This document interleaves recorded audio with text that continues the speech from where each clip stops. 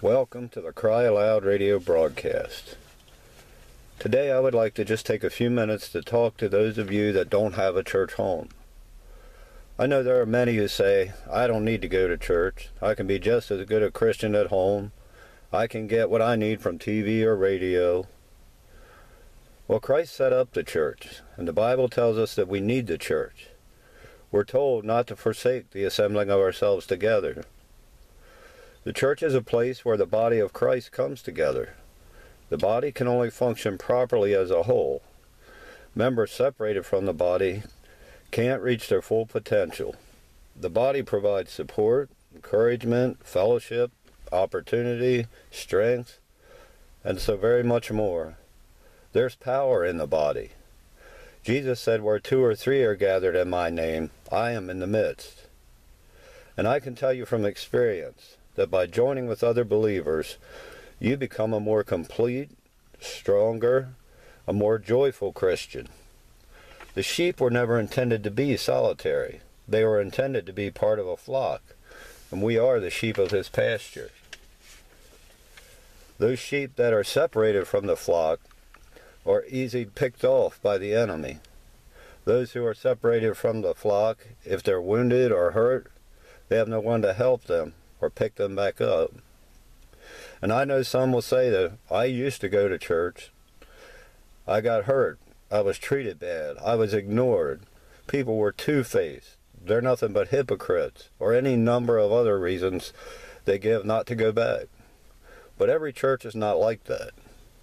When a body of believers comes together in Christ, with the only purpose being the will of Christ, under the direction and leadership of the Holy Spirit, then there's genuine love and unity. There are no big I's and little U's. Every member, from the pastor to the smallest child, is equal. Then there are those that'll say, I can't find a church where I fit in, or I can't find a church that I'm comfortable in. Well, don't quit looking. If you don't give up, God will place you where he wants you. It's important for every child of God to be a part of a body of believers, to join with and fellowship with our brothers and sisters in Christ, to have brothers and sisters to support you, to care for you, to encourage you, to love you, to pick you up if you fall, to bind up the wounds if you're hurt, to help protect you. If you don't currently have a church home for whatever reason, I'd like to invite you to come visit us. We're a very small body of believers, but we are a family. We're dedicated to our Lord and to each other. Our focus is on reaching the lost, the weak, the hurting. Our focus is on strengthening, encouraging, supporting, and loving our brothers and sisters. We're not new or modern.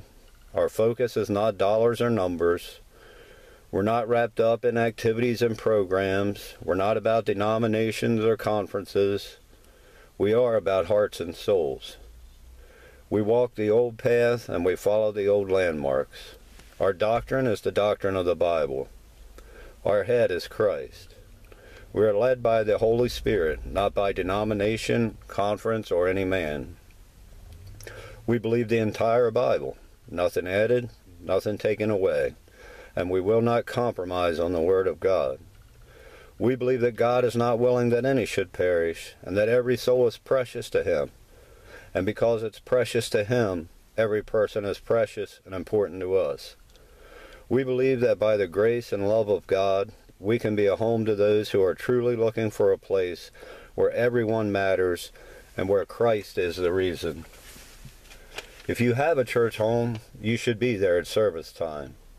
But if you don't, and you would like to come visit with us, or if you have any questions, you can listen for the information at the end of the broadcast. We would be honored if you would stop by, and we would love to meet you. Now, let's go to the Word of God. And remember that God lowered that hedge because he knew his man. He knew Job. He knew how Job would react. He knew what Job would would do. He had every confidence in Job. I want to say to you this morning that if you are a child of God, you have got a hedge about you. Satan can't come and do anything to you unless God allows him to come and do something to you. If God allows Satan to come and do something to you, it's because God has confidence in you. It's because God trusts you. It's because God knows who you are and what you are and how you will react. And I want to tell you something. If you're going through something, if you're dealing with something, if you're fighting a battle, you need to just raise your hand and praise the Lord, because He has enough confidence in you to allow these things to come on you. I'm going to tell you something. That is an honor. That is something that we can be grateful for. What does the Bible say? To rejoice in your tribulation. How can I rejoice when I'm going through something? How can I rejoice when I got all these problems? I can rejoice because my God knows who I am. He knows what I can take. He knows what I can stand up to. And that's something to rejoice about. If God has that much confidence in you, believe you me, you can deal with anything that comes down the road. You can deal with anything that Satan is going to throw at you. God believes in you. You just need to start believing in yourself. You need to start understanding that I can do all things through Christ. There can nothing come on me. God cannot allow anything to come on me that I cannot handle, that I cannot deal with. He has given me the overcoming power. He has given me the ability to deal with anything that comes. Amen. Amen. Listen to this in Job. He said here in this verse, "Hast thou not made a hedge about him?" That's what Satan said to God.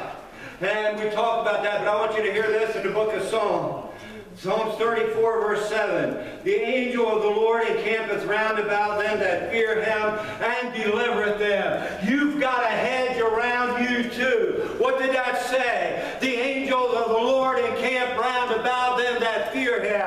You have a hedge of angels around you. If you fear the Lord, if you serve the Lord, if you are a child of God, you are encamped about by angels. You have got a hedge around you. You cannot be approached and dealt with by Satan unless God allows that to happen. I'm going to make this point one more time and then I want to move on. God will only allow it to happen if He knows His child. He knows what His child can stand. He knows His child can handle it. He knows His child can get through it. So if it's come upon you, you need to have confidence in the confidence that God has in you. But what I want to tell you this morning is that you have a hedge around you. I read you that where the angels encamp round about you, and you have a hedge around you, and Satan can't come and do anything to you as long as you're in that hedge without God's permission. There's a lot of times we'll do things or we'll go through things and we'll say, well, the devil did it, or the devil made me do it. He can't make you do anything. It is your choice.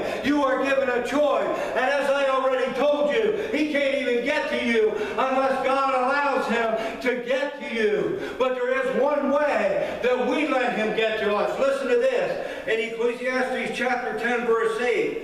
"He that diggeth a pit shall fall into it, and whoso breaketh a hedge, a serpent shall bite him." You've got a hedge around you. Satan can't get through it without God's permission. But if you break the hedge, then he can get to you. And that's the problem a lot of times. We want to break the hedge. We are protected within that hedge. But when we stick a hand out, or when we step out of it, that's when we get bit. That's when the snake takes a hold of us. When we get outside of the hedge, he can go all around that hedge on the outside, and he can tease you, and he can taunt you, and he can tempt you. He can present all manner of things to you, but as long as you stay in that hedge, he cannot touch you. But the problem is, we give into those temptations, we give into those tauntings, we give into those things that he presents to us, and we break the hedge. And once we break that hedge, he can take a bite out of us. He'll stand outside that hedge, and he'll begin to say things to you. Look at what that one over there is doing. They're talking about you. They don't like you. They are not to act like that. you ought to go tell some stuff on them. And you'll step out of the hedge, and you'll begin to run your mouth, and you'll begin to gossip. And that's because that old snake has got a hold of you. He has pulled you outside of that hedge. You're inside that hedge, and he can come right up to the edge, and he'll take something that looks really nice, and looks really good. It's pleasing to the eye. It's pleasing to the flesh. He'll take it, he'll lay it right outside of that hedge, and he'll say, this is yours. You can have it. All you got to do is reach out here and get it. And when you reach out there and get it, he latches on, and then he's got you. And that's what happens to us a lot of times. I said it already, but I'm going to say it again. A lot of times we'll say, well, the devil made me do it. He can't make you do anything. It is your choice. He presents the opportunity. He will tempt you. He will tease you. He will prod you. He will do all kind of things. But it is your choice whether or not to break that hedge. Amen. A lot of times, we're human. We're flesh. We're weak. And we will give in, and we'll reach out, and he'll take a bite. The worst than that is a lot of time, once he takes a bite, we don't want to do anything about it. We don't want to fix the problem. We don't want to take care of it. God will convict us, and we'll sit and we'll justify ourselves. We'll sit and we'll say, well, it wasn't my fault. So-and-so did this. So-and-so said that. It wasn't my fault. And we just leave that in there. It's just like a splinter. If you get a splinter, and you don't do anything about it, it begins to fester, and it gets more sore, and it gets more sore, and it becomes worse, and it becomes worse. You got to get it out of there. As Christians, that's what we got to do. When we fall, when we fail, when we stumble, we need to realize it and take care of the problem. Do you ever have a little kid with a splinter? And they'll come and show you how bad it hurts, and you get the needle out, and they're running. They'd rather deal with the splinter than with the needle.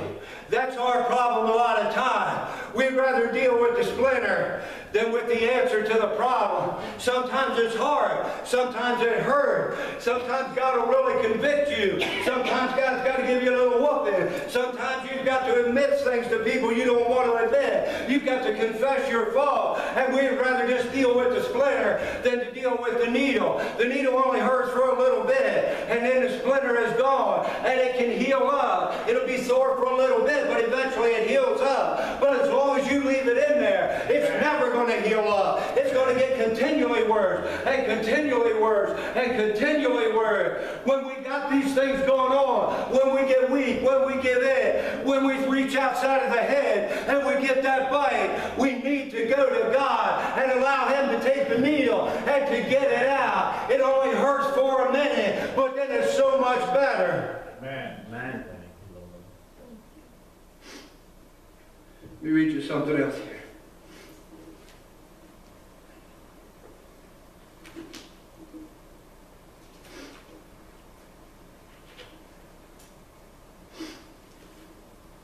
This is in the book of Luke, chapter 11, verse 21. This is Christ speaking. When a strong man armed keepeth his palace, his goods are in peace. But when a stronger than he shall come upon him and overcome him, he taketh from him all his armor wherein he trusted, and divided his spoil. When you were a child of Satan, before you were born again, there was a strong man who lived within you, who guided you, who led you, who directed you, who took you into things you are not to be doing, who took you places you are not to go. He controlled your life. He had you walk in that path of sin. But listen to this. When a stronger than he shall come and overcome him, he takes all that away from him. Once you accepted Christ, a stronger than he came, a stronger than Satan came. When you were ruled by Satan, there was a strong man ruling you. But listen to that. A stronger than he came and took everything that he had. You are now controlled. You are now indwelt by the strongest one, by a stronger than he. He cannot do anything to you. You need to understand it. I hear so often from Christians, the devil made me do it. I was tempted and I gave in and all these things. We make excuses. You cannot be made to do anything. You have the stronger man. You have the one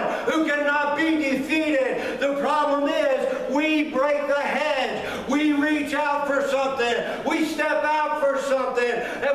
break the hedge, we allow the serpent to bite. There's no opening. There's no doorknob. There's no way to get in from the outside. There is no entrance. There is no access from the outside of that hedge. It only opens from the inside. Satan cannot come in and do one single solitary thing to you unless it is opened from the inside. We need to realize with whom we have to do, who it is that indwells us, the power that indwells us. What we've got going on in here cannot be defeated, cannot be overcome, except by ourselves. Satan cannot do it unless we open the door. That is the only way. That is the only possibility.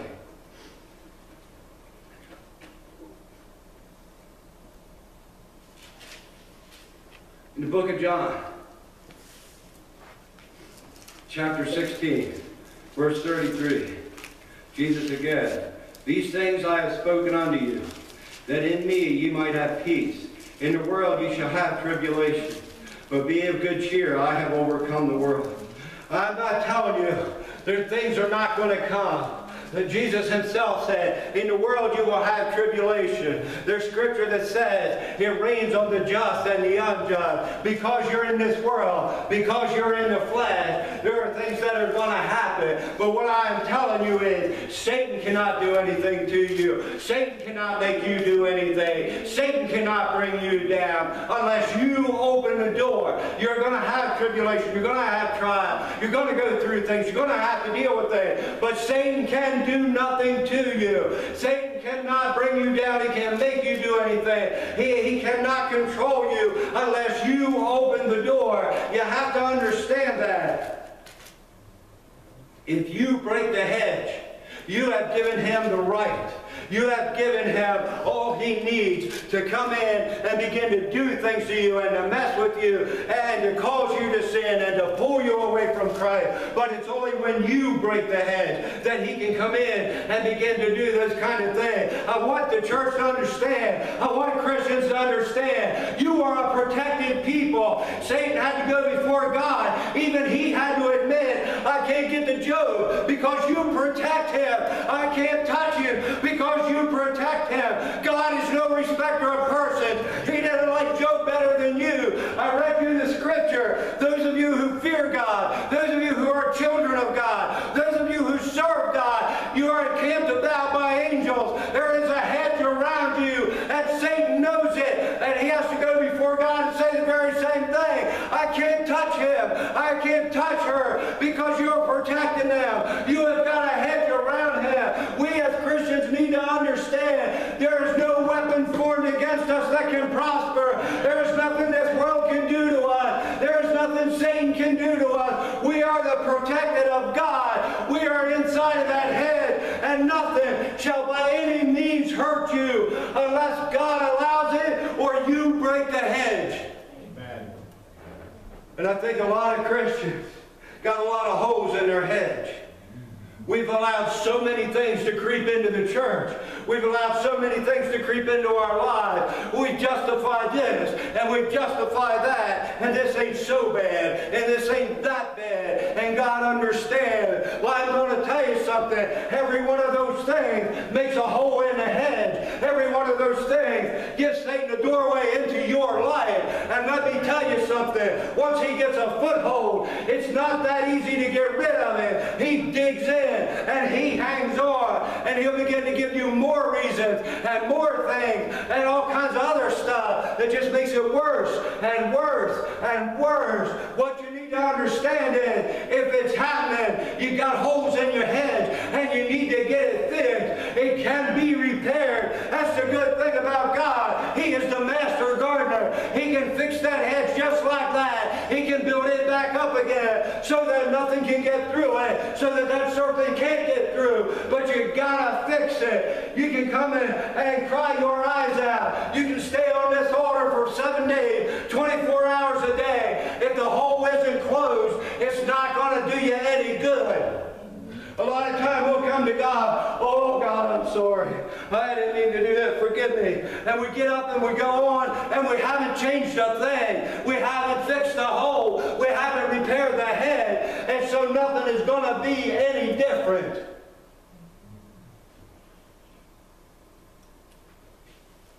We get to feeling a little guilty or a little bad, and we'll cry out for forgiveness. And we'll get up, and the next day we're doing the very same thing that caused the problem in the first place.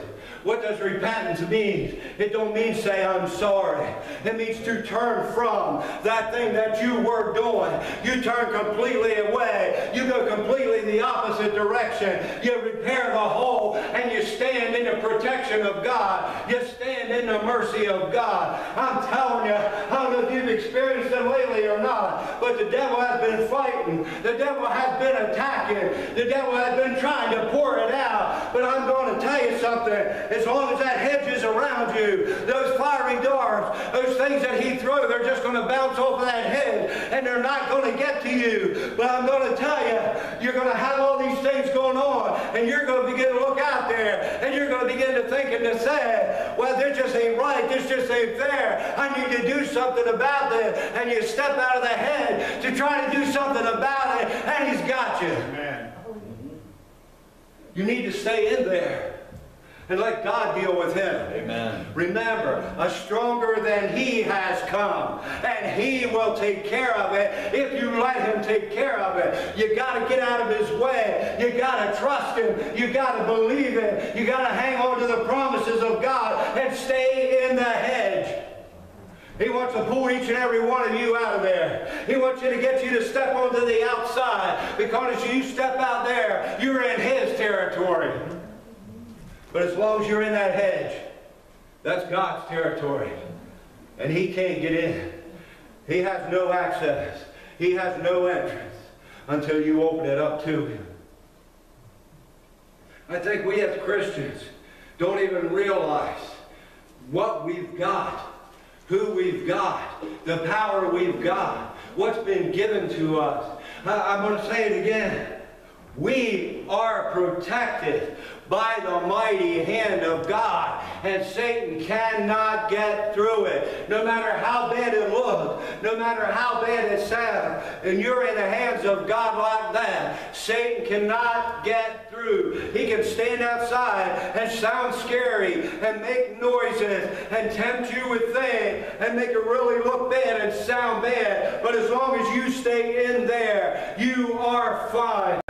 Dirt cellar, and they pull the big iron door shut, and they can hear it out there. They say it sounds like a train, and they can hear stuff flying and crashing and breaking and going on. But in that basement, they are safe. They are protected. It's the same thing with the child of God. Sometimes it sounds really bad, and there's a lot of destruction going on out there. But don't stick your head out to see what's happening. Don't get so curious you want to take a peek, because once you open that door, if that window just yank it off and suck you out of there. That's exactly what Satan will do. No matter what kind of noise he's making, no matter what kind of show he's putting on, no matter what he has tempted you with, don't take a peek.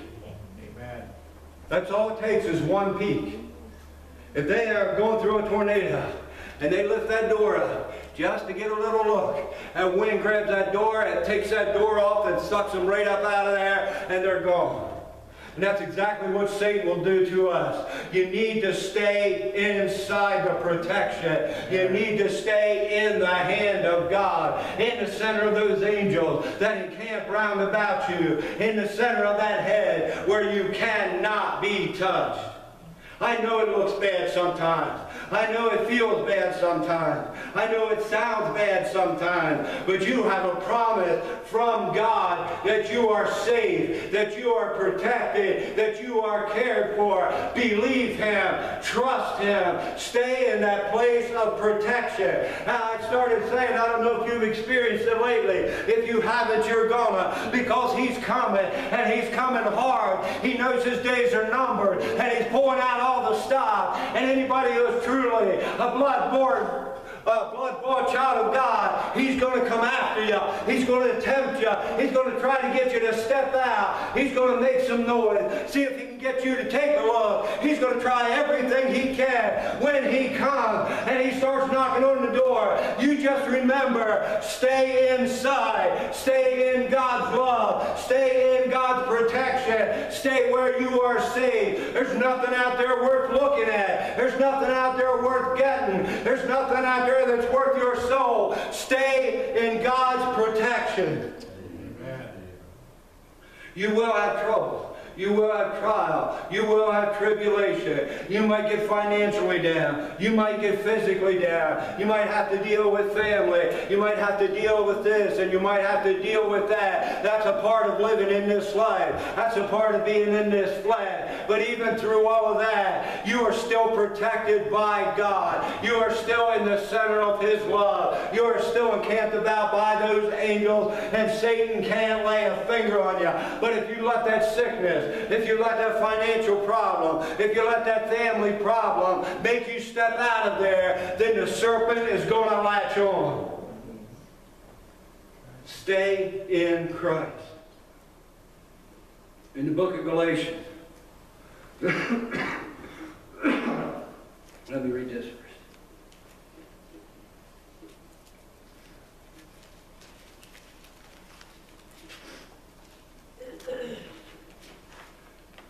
In the book of Galatians, chapter 3, verse 26, it says, "For ye are all the children of God by faith in Christ Jesus.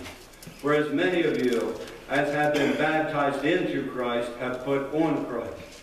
There is neither Jew nor Greek, there is neither bond nor free, there is neither male nor female, for ye are all one in Christ Jesus." Listen to that. Really catch this. Those of you who have been born again, those of you who have had the blood applied, those of you who are saved, who are children of God, as many of you as have been baptized into Christ, have put on Christ. You are covered with Christ. You are in Christ. When Satan looks, what he sees is Christ. As long as you stay in the center, you've been baptized into Christ. You have put on Christ. You are now a part of Christ. If you remember his prayer, when he was praying for his disciples, he went on and he said, "I don't pray for these alone, but for everyone who will believe because of their word." That's you and me. We have believed because of what was written. He said, "I pray for everyone who has believed because of their word, that they may be one in us." We are in Christ. And when the devil looks and we have the blood applied, he sees Christ and he knows he cannot defeat Christ. He knows he cannot conquer Christ. Christ already showed him that at the cross. He defeated Satan. And as long as we stay in Christ, we are protected. I really want you to understand what you've got, who you are, where you are. You are seated in heavenly places. You are in Christ Jesus. You are one in Him. You have all His attributes. When Satan looks at you, that's what he sees. And the only way he can do anything to you is if you step out. Stay in Christ. No matter how bad the storm sounds, no matter how pretty it looks, what he's tempting you with, no matter what is going on outside of that head, stay in Christ, and nothing shall by any means hurt you. No weapon formed against you will prosper. You are in the loving hands of an almighty God and cannot be touched. If you would like a CD of this sermon in its entirety, include the broadcast date when writing. If you would like other sermons, offered free as the Lord provides. If you have a prayer request or question, if you would like more information, or if you would like to support this ministry, contact us at revbrad@mail.com. That's REVBRAD@MAIL.com. Or you can write to Reverend Brad Sizemore, BRADSIZEMORE, Post Office Box 134, Glen Rock, Pennsylvania 17327. We invite you to come worship with us at Jefferson Free Will Baptist Church, 4740 Sportsman Club Road, Spring Grove, Pennsylvania, near the town of Jefferson. a church that stands on and believes in the entire Word of God. If you have a need, whether it be salvation, healing, deliverance, or guidance, God is able. Service times are Sunday school, 9 a.m., Sunday morning worship, 10 a.m., Sunday evening worship, 6 p.m. Come on out and hear the uncompromised Word of God, preached in the power of the Holy Spirit. Thank you for listening, and may God preserve you blameless until the coming of our Lord.